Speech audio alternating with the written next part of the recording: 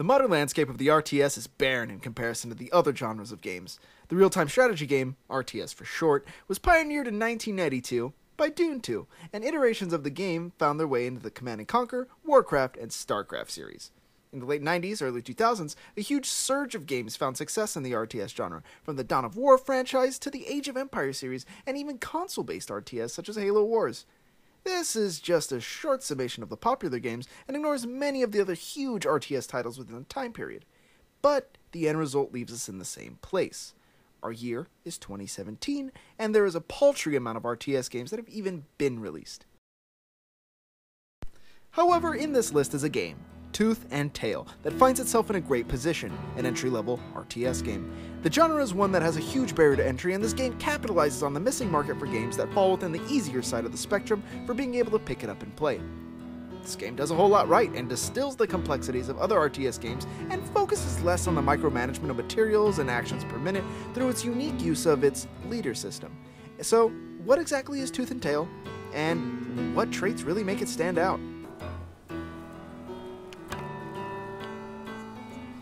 The game setting places you in the middle of a Russian animal revolution as you find various different interests vying for power. The power to eat. The characters, anthropomorphic vermin, rats, other small rodents, and birds, set themselves apart from the other animals by feasting as civilized members of society. This civilized way of eating involves eating meat. Meat that is taken from prisoners of war, or from those that are chosen to be eaten, so that the status quo can be upheld. The grains that are eaten by other animals are scoffed at, and even the animals that eat the grains are treated as subhuman, not given the same rights and respect as the others.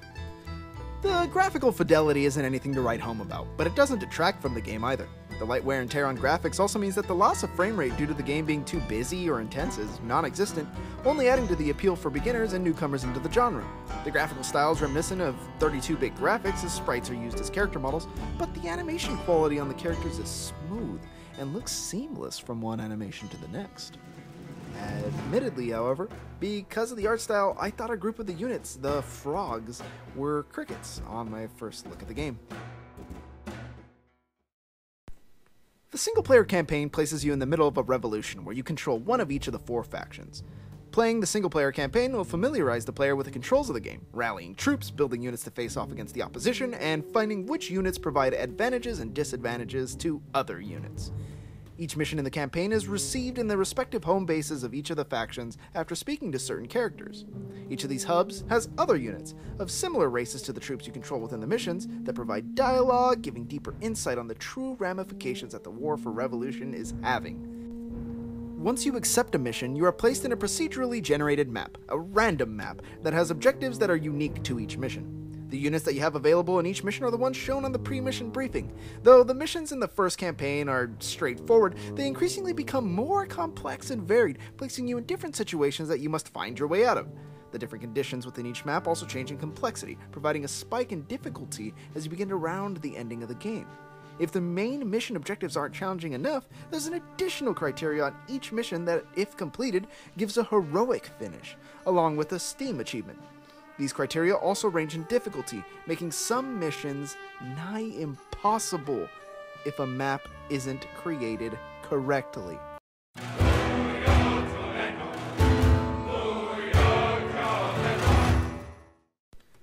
The single-player mode ultimately becomes incredibly hit or miss due to the procedural generation of maps within the game. The procedural generation of maps, the creation of random maps with specific requirements, is a double-edged sword in terms of gameplay. The random element of the map means that scouting objectives and enemy locations are incredibly important, and the level of strategy needed to adapt to each level's requirements and enemy placement is maintained with each mainline mission.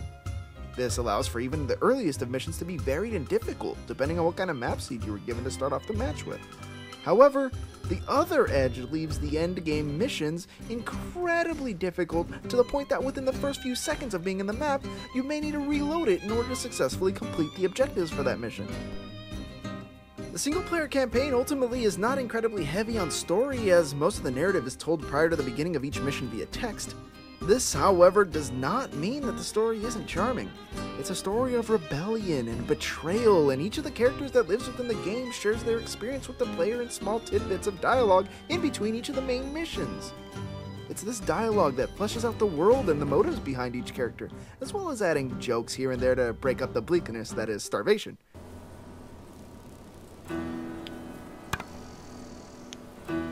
The skirmish mode can be played by other humans or AI, and it includes a split-screen mode for couch co-op.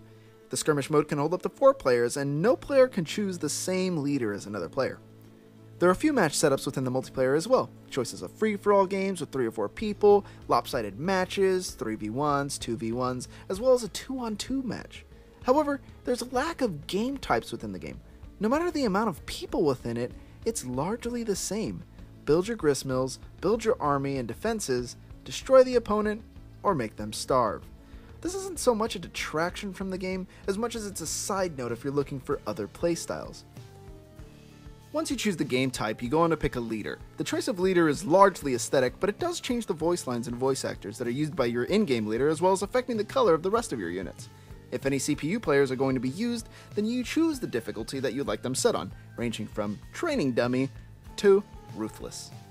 Upon making this choice, you gain the opportunity to choose 6 unit types from a total of 20 unique units within the game. Each unit is unique and separated into 4 different tiers: a first tier, second tier, third tier, and defensive tier. This helps identify which units are the most cheap and disposable to the strongest and most costly. Each unit type comes with their own characterization text, giving each animal a reason for joining the revolution. This defensive tier of units is purely made for defensive structures: turrets, cannons, aerial turrets, barbed wires, mines. It must be noted that certain units are designed in particular ways to give them an edge in play. The skunk units use grenade launchers that leave a weak poison cloud on the ground to damage units in the area. This alleviates torrents of units running into your base, or the falcons, the winged demons, are able to fire off a volley from a machine gun, while also being untouchable by enemies that can't attack or reach aerial units. Once all the players have locked in their unit choices, they're placed on a procedurally generated map, and they must scout and build to ultimately destroy their enemy or enemies. The matches are relatively quick, around 6 to 10 minutes, and there aren't enough resources on the map to be able to stretch out too many long extended fights, ensuring that the fast-paced nature of the game is maintained. Depending on your earlier choice for CPU difficulty, the amount of resource the enemy has varies. Enemies above medium difficulty have an increased start in comparison, having more farms built within their bases, as well as having some starting units, depending on how high of a difficulty they're at.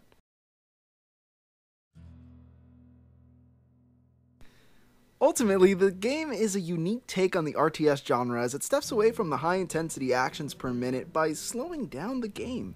It's accessible to newcomers to the genre, and it's viable to play using a controller, giving it an edge over more complex controller-based RTS.